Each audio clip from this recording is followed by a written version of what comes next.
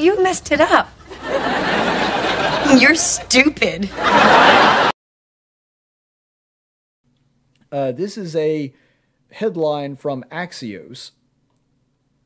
And you can see there, so you see the picture there, and the headline is "Man Dies with Self-Medicating with Chloroquine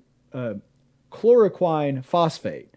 Now, I believe this headline was actually altered as well, because if I'm not mistaken, the original headline was self-medicating with COVID-19 drug that the president praised or something like that. Because if I'm not mistaken, I went back to grab the screen of this and the headline and changed on this one as well. I can't prove that one, so, don't hold me to that, but I'm pretty sure this headline also by Axios was changed. But here was the whole article that I did get originally when I read it.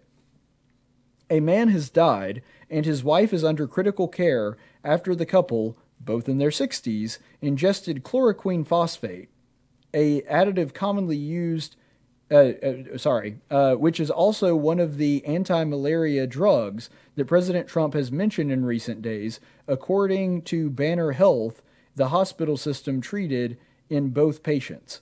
People who attempted to self-medicate risk serious side effects or death, and are messaging about chloroquine and its related hydrochloroquine should emphasize that these drugs have not been approved to prevent or treat the new coronavirus. So, looking at that makes it look really bad. It makes it sound like, okay, the president goes on TV pushing this new, well, not new drug, but this drug that has been used for malaria for decades, that he's saying that they've had some success treating people with COVID-19, and all of a sudden this guy sees that and reacts to it by taking this stuff and almost dies, and his wife is in critical condition after ingesting this stuff that the president recommended that people take, which, first of all, he did not recommend that people take it themselves. He was saying that doctors are looking into this. That is a completely different thing. He didn't say, and everybody should take this right now, ingest as much of it as humanly possible. That's not what President Trump said.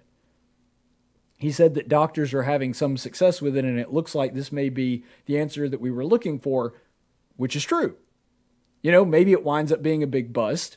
Maybe it winds up being the silver bullet we were looking for. I tend to think the answer is going to be somewhere in the middle, but the point is, what President Trump was saying was factually accurate. He didn't say that people should be taking this on themselves.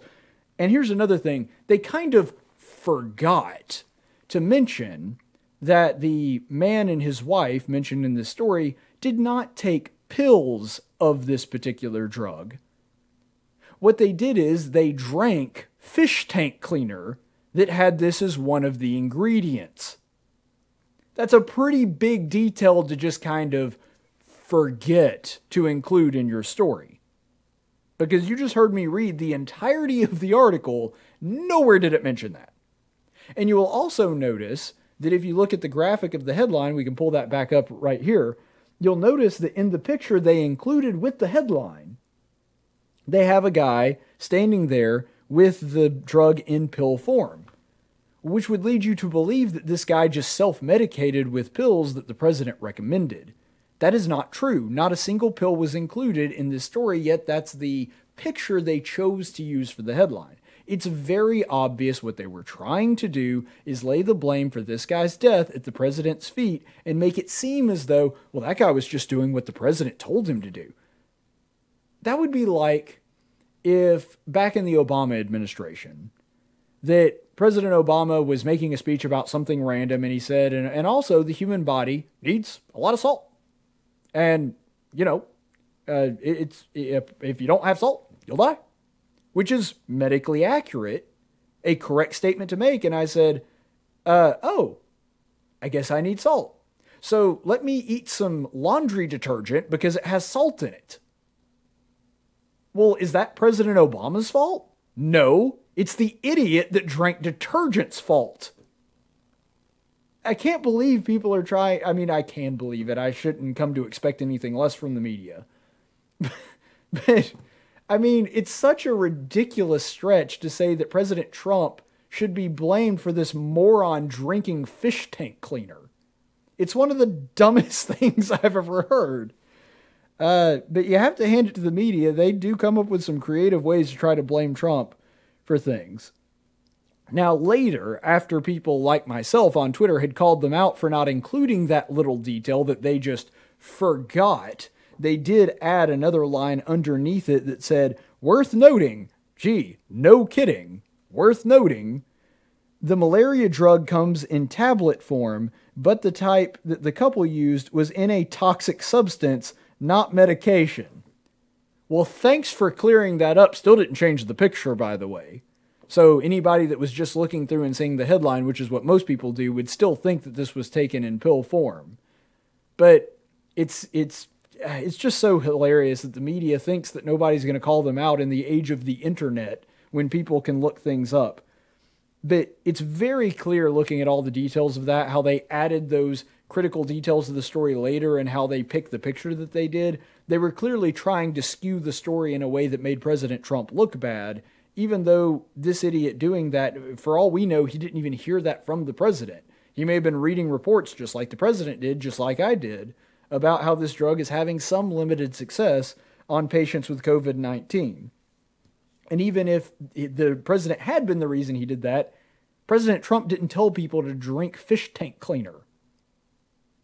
I mean, to blame the president for that, or to blame anybody that was talking about that for this guy being a moron and drinking poison to try to save himself from coronavirus, is just stupid. If anybody would be to blame for that, it would be him, not anybody else. People are accountable for their own actions.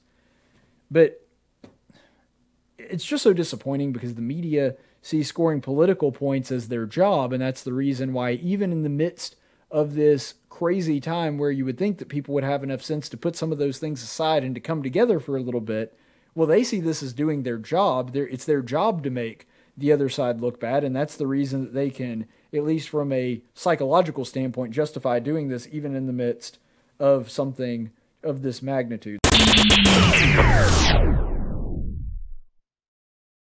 Studies show that YouTube videos featuring attractive women get far more likes and subscriptions than ones that don't.